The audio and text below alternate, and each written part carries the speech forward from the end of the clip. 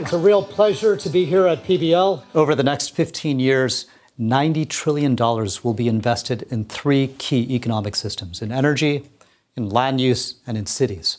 Whether those investments go into high carbon or low carbon will determine whether or not we will meet our 2-degree target. The answer to that question lies with how financial institutions choose to invest over the next 15 years, what types of projects they choose to support. So they play a crucial role.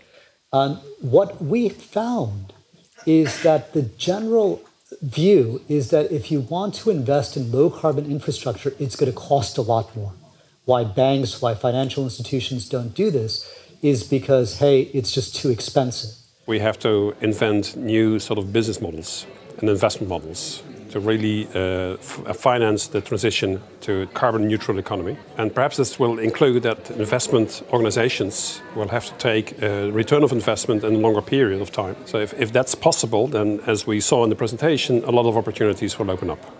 Everybody was really looking for opportunities, and that's good. And that's in line with what we discovered at the ASN Bank. What's needed for the financial sector to take responsibility in financing the green transition is data, stories, projects and possibilities. There continues to be a view that one has to make a choice between promoting growth, creating jobs on one hand, and actually taking action on climate, promoting sustainability on the other.